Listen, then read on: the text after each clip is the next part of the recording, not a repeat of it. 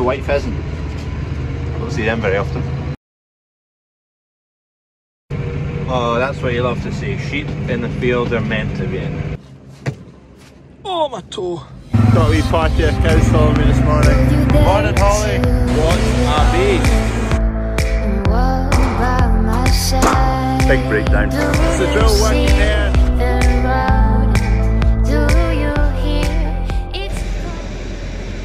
It's frosty. Good to go. It's pretty cold this morning, frosty. The window's frozen shut. These pigs had escaped. Just got them all back in, but they managed to nudge or break the end of this gate and get out. And they've literally made the shed a pigsty, so all this is usually clear. There's a bale sitting there and the bedding just gets chucked in. But they got out over there and scattered it everywhere. Thanks, pigs. Oh, some morning, Doug. Anyway, back home. Percy's fed as well, pigs are fed there. Stuck behind Kev the whole way back. Just shifting some frosty straw, but not really showing too much of the cows at the moment just because it's the same thing every single morning. Feed them, bed them, well, not bed them every morning, but you get what I mean. 4:15 of the morning, lights just starting to come through. Frosty, puddles are all frozen, but it's nice and calm and clear skies and dry. I get questions about the straw all the time. So we have an abundance of wheat straw, so ammonia treated wheat straw in replacement of silage. It's effectively low quality silage is what it comes out as. It makes the bedding much drier where the cows are. The cows absolutely love it. It doesn't go off if you open the bale, so you can put as much in as you want into the feeders. We will put them onto silage about a month before calving. So today one of those hen sheds, on top of my finger there, is getting shifted. The digger coming in. I thought it came along last night because we passed him on the road, but he must have been taking the digger elsewhere. Anyway, he's coming today, shift the hen shed and get all the dung shifted along the road. Gutters.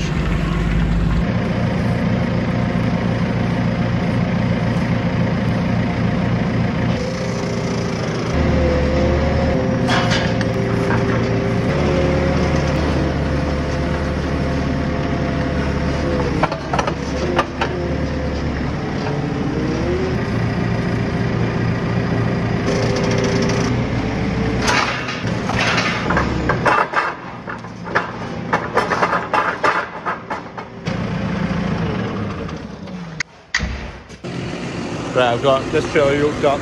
This is now officially my tractor, I guess. This was Dunk's. Kev's got his trailer yoked up. And then we're just waiting on the digger man arriving. And we'll get moving. Just get the front weight off, not needing that.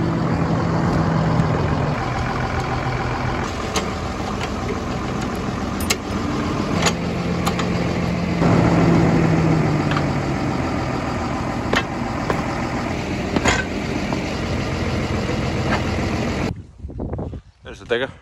Didn't see it this morning, but it was dark and it was hidden away. Right, we're all shackled up. We've got a big bar. There's two eyes in here that you connect to. And then he just pulls it back with the digger.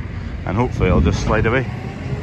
Kev gives it a bit of a pry up to loosen it off as well. And he's got the bucket to kind of drag himself if he needs it. There, it's moving.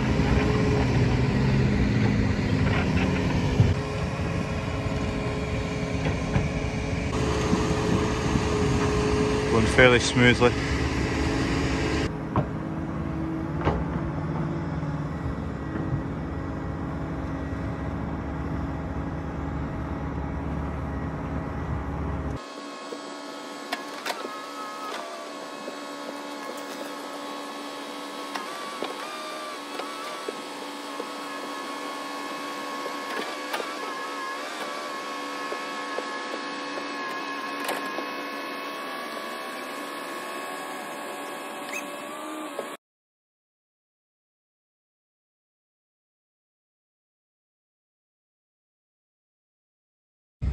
That's it, shifted. Just bringing the bar out the road. All the hen pens now to be dug out and shifted along the road. Right. Now to start shifting some hen pen. Just scoops it in with a digger into the trailer, so speeds things up a bit while he's here.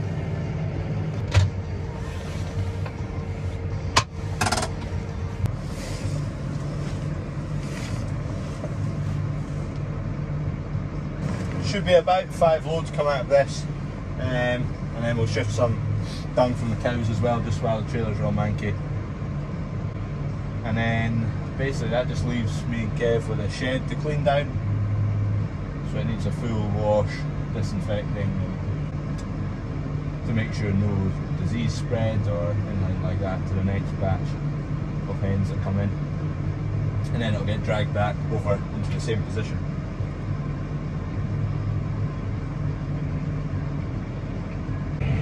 It's 10 to 10, so there's not too many people in the shop to get a good whiff of hen pen yet. Hope that tree is not in the way, the one that I said we didn't need to move, because it'll never be in the way. Fine, no bother. It's already all out. There's no hydraulic door in the back of this. I went out and opened it and it just flows out. There's not much solidity to it.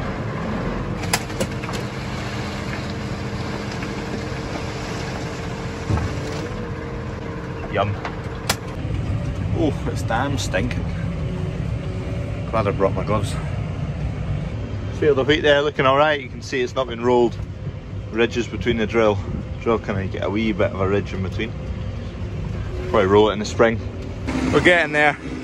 Cleared all. Well, that bit was a scratching area, but this is all cleared now.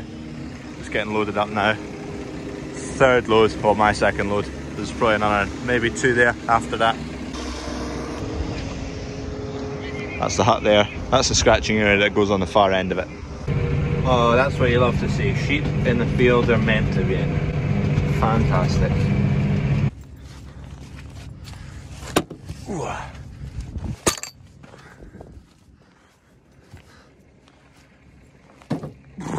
Test my flexibility this, Jesus.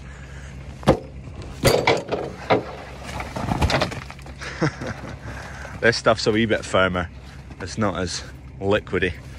You can see that load, it's just like, it's just washed out. Right, this is the final load. Get it along the road. That's the pad done.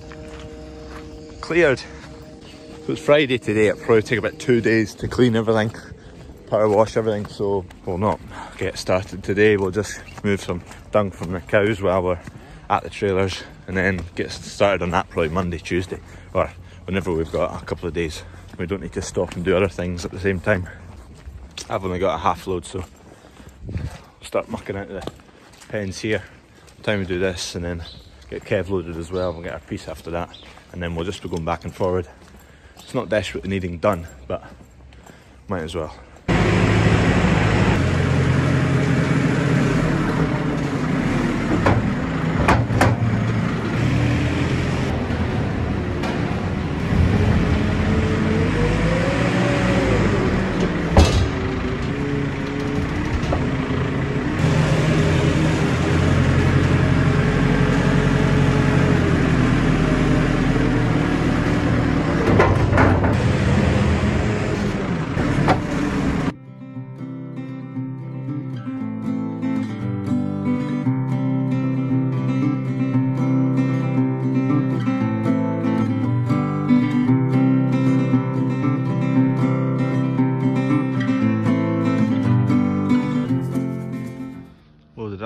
Don't put as much in that one because no hydraulic door, so it pivots along that line.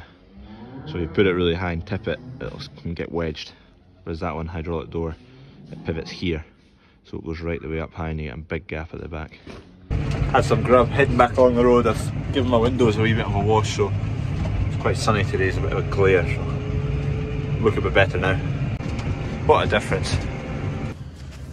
Come on. Oh, my toe. There we go. I packed up 2 blue machines.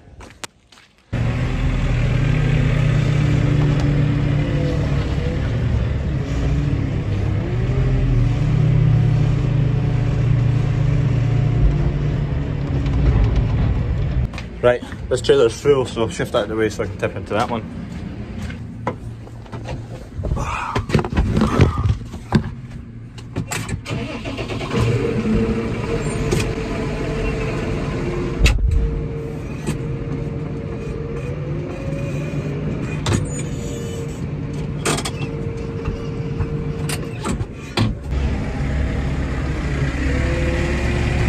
Quite a bucket for this.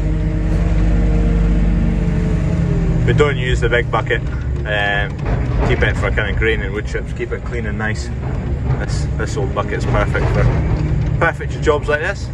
Getting it manky, no problem. This one's got dents and things and scratches, and it used to be yellow. So another 2 loaded up. The bucket's picking it up easy. Sometimes if it gets really thick, the bucket doesn't do a very good job. But it's not that deep yet, so bucket's fine. Pile's growing. Kev's just dumped there. Right, these are the last 2 loads, so I'm just going to bed the space that we've created. I've probably managed to do about half of the shed, half of the bit where the cows are. But it's kind of the end of the day and need 2 people to do this. Keep the gates open and stuff. Right, that's everything back to normal. Just getting the last trough in. They're all bedded again, so they're happy. There's a white pheasant. Don't see them very often.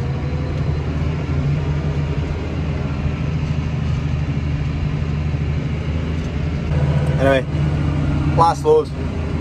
Dung bedding again. Back and forward. And then home time. Doesn't flow so much when it's from the cattle compared to the hens anyway. You have to get this right tipped up for it to slide out the bed. There you go, there it comes. Oh, lovely nutritious stuff. Soil will love it. A fair pile of cardboard and plastics and whatnot to squash.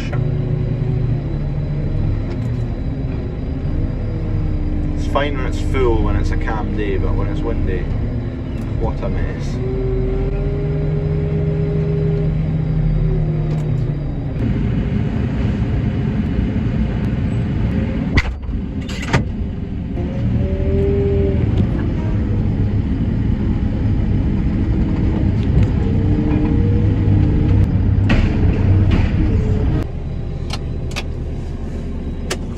Right, done. You can see where we bedded up to there. That bit goes all the way across there. So we've done kind of this front section where they feed, where they eat, because they make a right mess of it. And the back bit is not too bad, they kind of just go there and lie down. So we'll see what happens. Maybe Monday we'll finish the rest of it, but there's plenty of other stuff to do and it's not desperate. We'll be doing it, it'll all get done again before calving, just to make it all clean and tidy again.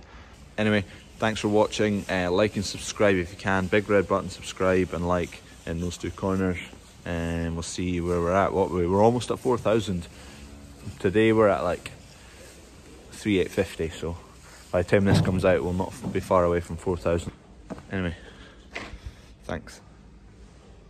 Both. Do you see